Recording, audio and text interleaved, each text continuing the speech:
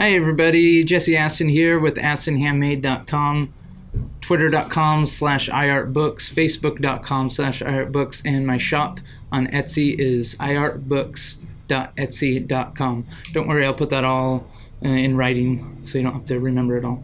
But for my first video, I wanted to just give you a tour of my workspace. Messy as it is, this is where I do all my work. I'm going to show you some of the tools that I've made myself, tools that I've repurposed, and mainly I've got at yard sales and whatnot and Craigslist. So stick around and I'll show you that and more. So this is the first workbench that I had right here. I built it for when I was getting into woodworking, and that turned into my bookbinding bench. I'm talking about this part right here. It's about 2 feet wide by 3 feet long, and I made my first several books on just that. On here is a sewing frame that I made from an old chair, I think, or table, and it serves me for now. I'm going to be upgrading soon with some wooden dowels, taller, and I'll post a video on how I do that. And my paper cutter, it's pretty weak. You can see, maybe you can see it, that it split right there. So I use it just for paper. I made the mistake of trying to cut a board with that.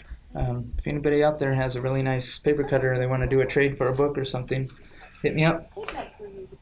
And this is a wood vise that I use for various things when I'm sawing paper or sanding pieces, or even using it as a nipping press to condense folds and set books once they've been put together.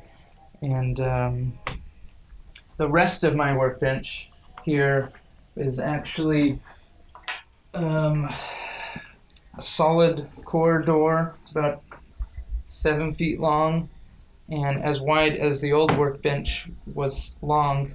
My next door neighbor really wanted a book for his wife and traded me for all the lumber for one book, and so I did that pretty early on, and I'm pretty stoked that he was able to do that.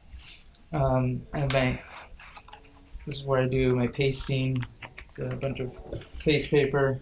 It's where I do all of the gluing together and cutting. And this is another handmade tool. That's a finishing press. I also use it as a backing press. I put the book in there and I can tighten it with these, and this is where I'll round the back of the book, or even for pasting the spine on, and it's working pretty good, easy. I'll do a tutorial. I took pictures when I made that, and I'm going to be making a new one with the harder wood and some metal plates. And that's about it as far as tools right here. I'm going to show you some other stuff. And go ahead. Okay, and this is the other end of my workbench. I have wanted to show you all the materials that I have been collecting for book covers. I've only barely scratched the surface of making books out of them, but you may recognize some. I just recently did one of the Tomoe, actually found out it's pronounced Tomoe paper, the Japanese paper, out of this really nice linen. And I have some leather over here, more leather here, and this is where I keep my paper, and more paper, a lot of cotton decorated paper, and even some old vintage wallpaper. And I wanted to show you a few books that I'm working on right now. This is completely black and white, no colors actually.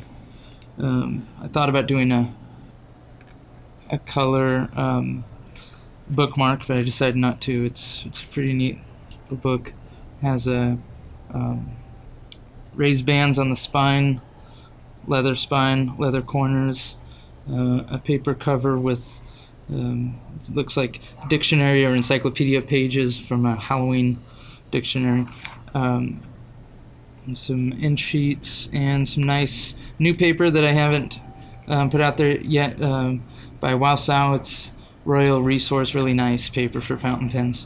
And here's another one, the same kind of paper, biggest one yet. Goat skin, raised bands on the spine. This really funky fabric. It's not completely finished yet. It'll have, this will be the end sheet, and big book for you to work with. Get a lot of writing done in here. And an experimental piece. This is a copy of Moby Dick. Hopefully you can see the embossed lettering on it. What it is I have the whale right here, and then the words Moby Dick. That's blue leather on the front and back, and then a black leather spine. It's not finished yet, but it's getting close. It's going to be a pretty cool little book. I don't know if I'll sell it. I might, if someone's interested. But I'm going to try to be doing more of these rebinds of classic books. So if you have any ideas, let me know. And that's about it. Oh, yeah. This is a